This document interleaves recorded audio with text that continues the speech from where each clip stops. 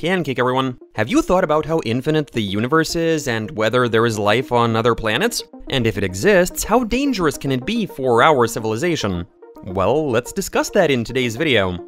Enrico Fermi is one of the most outstanding Italian physicists, who received recognition thanks to the creation of the Italian School of Theoretical Physics. Starting from a young age, Enrico stood out for his love of physics, so choosing a college specialty did not take much time.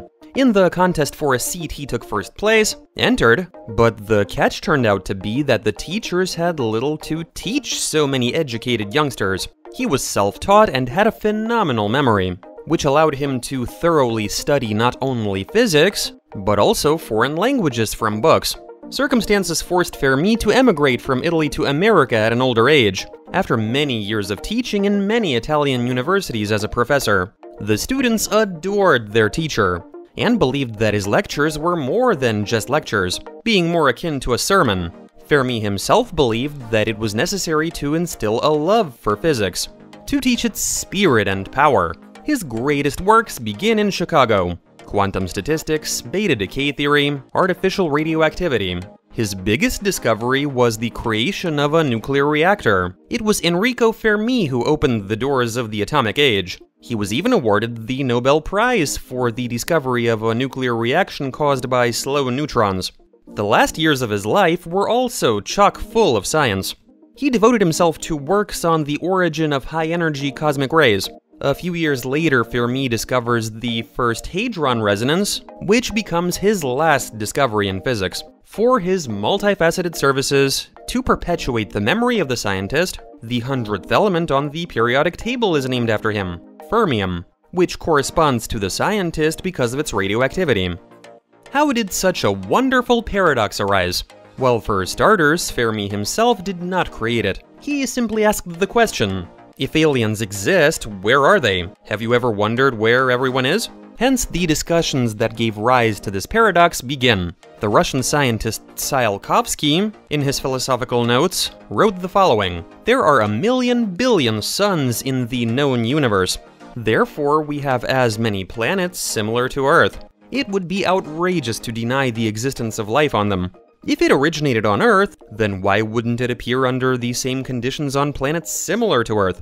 There may be fewer of them compared to the number of suns, but they have to be out there. It is possible to deny that there is life on 50, 70, 90% of all of these planets, but on all of them, that is absolutely impossible." Scientists have tried to find an answer to this question, to unravel or refute the paradox, and such studies have created a lot of different theories and hypotheses. One of these is the Drake equation, as a support for the paradox, which states that with a combination of various factors, civilization achieving technological progress inevitably self-destructs. For example, due to the creation of weapons of mass destruction. As a result, we, like other civilizations, do not have time to establish contact. But seriously, if aliens do exist, then where are all of them? And why haven't they come to visit us yet? According to a friend of Fermi, he himself explained it as follows: either interstellar travel is impossible, or it is not worth the effort, or technologically advanced civilizations do not live long. Other scientists and inventors were a bit more skeptical. For example, Michael Hart, who wrote the following: "Humanity is the first intelligent species inside this galaxy, and that therefore could be why there were no visits to this solar system by other civilizations."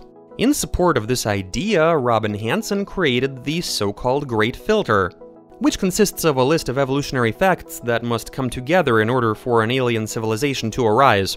And since we do not observe such colonies, that implies that at some point in evolution there is an insurmountable barrier that prevents the development of life forms similar to us. So what is the main problem with interstellar travel then?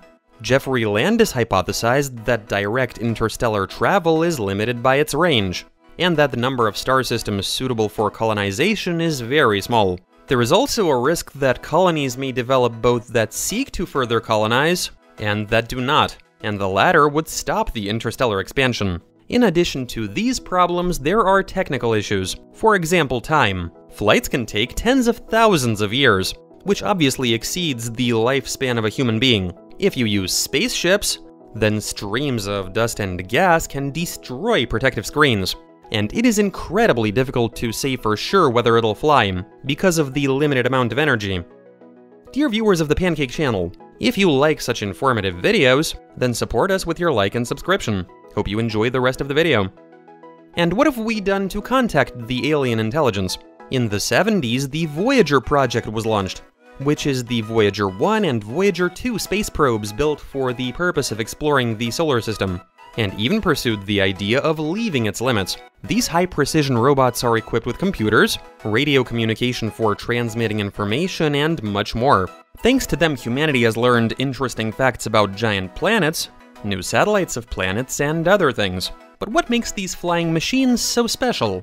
A special aluminum box with a gold-plated disc is attached to each of them, which stores information about our planet, with very detailed descriptions about human civilization, the structure of DNA, the sounds of our nature, and a map. In addition, there is a whole gallery of pictures, classical music, and even 55 greetings in different languages of the world. But why go to the trouble? This data carrier was placed there for reasons that perhaps another civilization will intercept Voyager, and having found the disk, we'll be able to find out where we are by coordinates, what we are, and visit us. There is also a recording of Jimmy Carter, the former president of the United States, with the following words. This device was created in the USA, a country with a population of 240 million people among the 4 billion population of the Earth.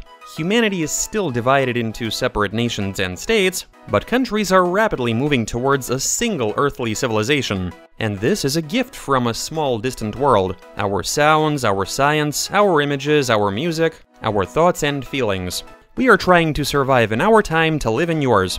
We hope the day will come when the problems we face today will be solved and we will join the galactic civilization. These recordings represent our hopes, our determination, and our goodwill in this universe, vast and awe-inspiring.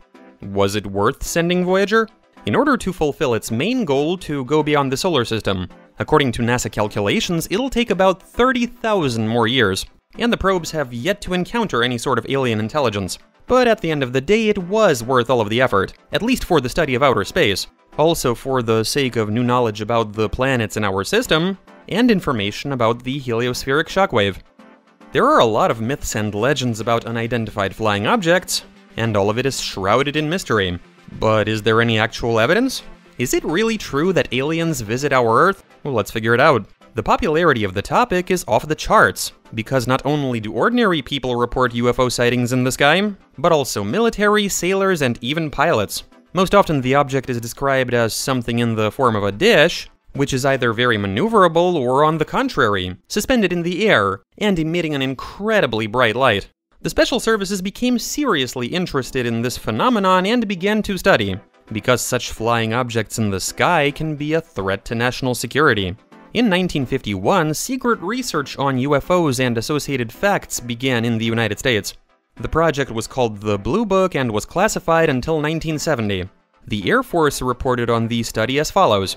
None of the unidentified flying objects, reports of which were received, investigated, and evaluated by the Air Force, have ever shown signs of being a threat to national security. There is no evidence presented or discovered by the Air Force that the allegedly observed objects classified as unidentified are based on technological developments and principles beyond the limits of modern scientific knowledge. There is no evidence that the allegedly observed objects of the category unknown are extraterrestrial vehicles. End of quote. Thus, the invasion and the danger of extraterrestrial civilization were refuted, due to the lack of evidence of their existence. No crashes, no attempts to get in touch with the Earth from the so-called UFOs have been reported. Most often these were either secret reconnaissance aircraft which were created in the United States, or it turned out to be a ball of lightning. So no aliens or magic, only human developments and the wonders of nature. So what does the space travel of the future have in store for us? As a matter of fact, a lot of interesting things. Not too long ago, we couldn't even imagine we would reach the moon. Meanwhile, today there are plans to colonize Mars with the help of robots, and create a separate energy storage system. Space tourism will develop on Mars itself, thanks to the idea of vacuum trains going through tunnels. Elon Musk was inspired by this idea, calling the train project Hyperloop, which will be able to reach speeds of up to 621 miles per hour, and move through special dedicated tunnels with a vacuum. Also, in the near future, they're supposed to start building a space elevator. At first, it will be used for purposes of delivering cargo, and then for interplanetary travel of people. This is a cable construction going into space made of a material 100 times stronger than steel, where the cabin rises due to the rotational speed of the planet, and on which it is installed to the orbital station. This will reduce spending on rockets and significantly reduce the duration of such travel. So based on all the information, it is easy to come to the conclusion that the Fermi Paradox does not exist and cannot exist, since we do not have enough information to know for sure about interstellar travel, and we won't know for the next few hundred, maybe even thousands of years. Dear viewers of our channel, do not forget to subscribe and like the video, in order to see us pop up in your recommendations as often as possible. Also, let us know in the comments what you think about infinite space and other civilizations. This has been Pancake. We wish you all a good mood and a fair wind. Have a good one. Pancake, everyone.